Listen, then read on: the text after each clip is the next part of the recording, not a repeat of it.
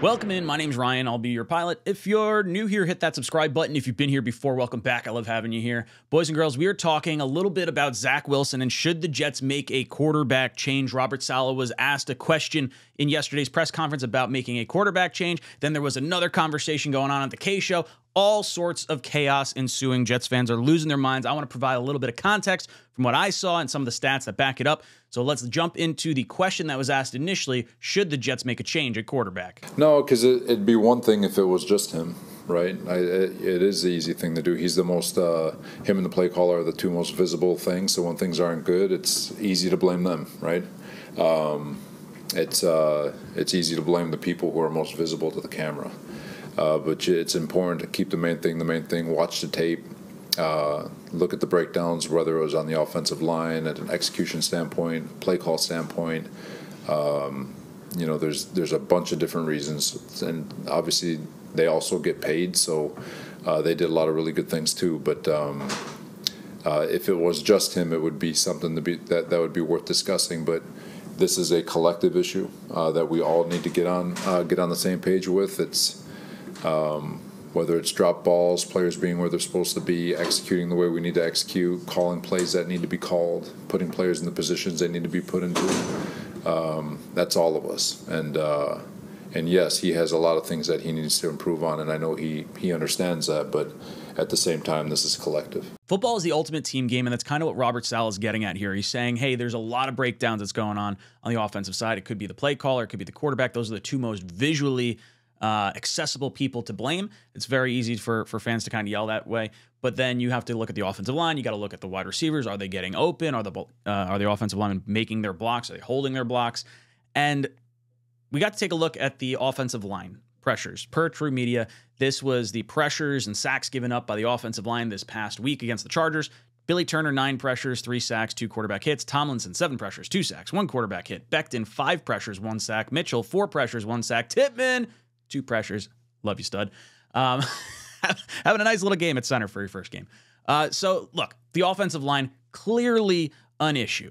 Now, I do want to take a look at the time to throw, because as of yesterday, or I guess after the Charger game, Zach's time to throw is 2.71 seconds, and then he's under pressure, and he's holding the ball time to throw 3.37 seconds. League average is 2.76 seconds. So 0.05 of a second is how far Zach Wilson is off of the average for the NFL. So as much as the offensive line isn't doing everything they need to do, I do view this as at least enough time to process and make something happen. Even if you're just throwing it into the dirt and not taking the sacks 20 yards back. That's one of the more frustrating parts of this whole thing. Now, time to throw, there is something to be said for it being slightly skewed because quarterbacks that tend to run around a little bit more. Zach Wilson scrambling, running around behind the line of scrimmage. That extends the time to throw, which is why you get the 3.37 seconds for the under pressure portion, which means these pressures over here also could be impacted by Zach Wilson holding on to the ball, not throwing the football when he needs to throw it. For quarterbacks that get the ball out, and especially Zach, under 2.5 seconds, he is significantly better when he gets the ball out in under that time. Now, 2.71 seconds, that's over the amount of time that he needs to throw. So there's a few things that could be happening here. It could be the offensive play calling. It could be wide receivers not getting open. It could be Zach not processing what he's seeing, and he's not pulling the trigger. He's a little gun shy. So if you see wide receivers that are open in some of the game tapes, then you're saying, okay, this is probably more of a Zach issue. Now, I want to drill down one little bit further and listen to a comment made on the Michael K Show yesterday. Robert Saleh asked if they would consider putting Trevor Siemian in at quarterback. But things have changed over 3 years, Robert. You've had different offensive coordinators before the change to Hackett this year, and you've had different weapons around him, and the one constant is Zach, and the one constant is last year he couldn't start over Mike White. So, first of all, this shouldn't be litigated now. I never understood with a 39-year-old quarterback why a guy who couldn't start last year was the first line of defense if he went down. You've got Trevor Siemian in your building. Why not give him a try? No, I got you. No, it's again a fair question, and it's like I said, he. I don't know. You got me. I'm gonna plead the fifth on all this one in terms of just I kind of explained it, respectfully, obviously, but they're valid questions, Bud, and I know from a passionate fan, from fans who are passionate, all having the same questions, I respect it greatly. But I've got to look at it from a global standpoint and just see where we are and look at the all-22 the best I can and make the decisions best as possible. So, oh man, did that audio clip just set off fans. It was not good yesterday in terms of Robert Saleh making that comment. I plead the fifth as to why you're not starting Trevor Siemian. That is not what you want to hear. Now, there's a few ways to decipher that. There is it's coach speak, and he's not doesn't want to talk poorly about Trevor Siemian. Maybe Trevor Siemian stinks and Zach Wilson is literally the best option that the Jets could have put out on the field. It could be that there's something nefarious going on above him. Maybe it's Joe Douglas. Maybe it's Woody Johnson pulling the strings. I got to make sure what's, globally accepted or whatever he said in that comment. It feels like someone's pulling the little marionette strings because I can't understand. Fans are frustrated that Zach Wilson is starting because we see what other teams are able to do and other quarterbacks. You see Josh Dobbs come in with no practice time, has 2 passing touchdowns, 1 rushing touchdown. You see CJ Stroud missing 4 of his 5 offensive linemen, goes for 470 yards and 5 touchdowns. So what is wrong with Zach? And then I want to bring up this stat that I have brought up once before. When Zach Wilson starts for quarterback for the New York Jets, for the last 3 years, he averages 194 yards per game. That is good enough to be, I think it's 28th. I forgot to put the numbers down there. I believe that's 28th.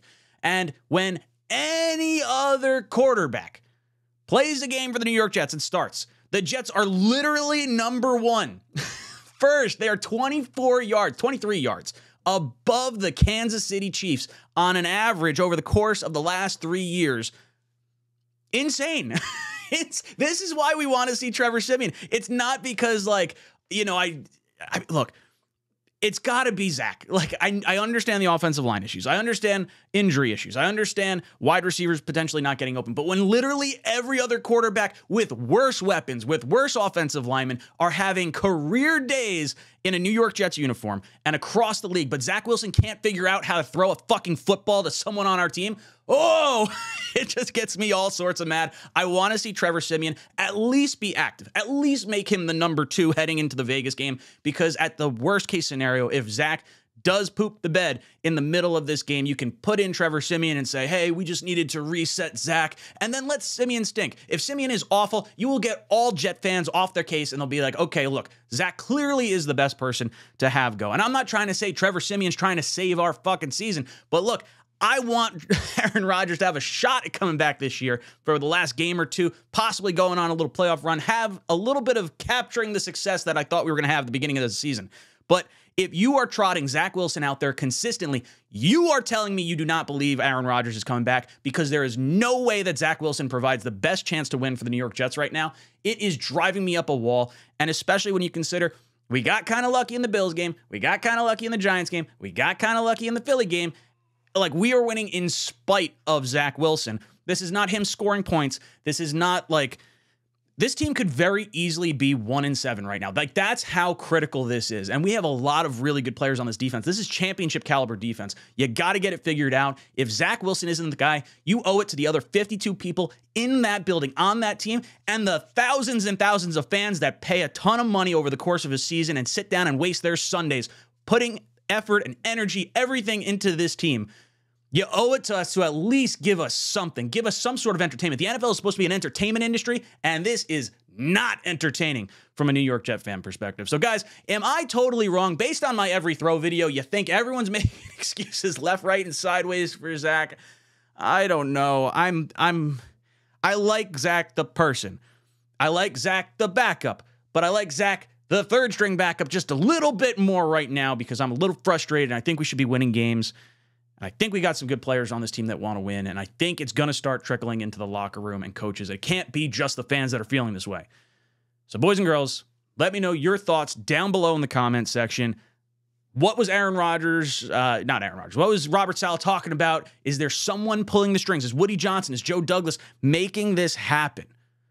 Or is Zach Wilson actually the best player for this particular team right now? Does his legs provide enough mobility that you are actually succeeding in some degree to Zach Wilson? or with Zach Wilson compared to any other option out there that you could possibly have. Let me know in the comment section down below. And as always, go Jets.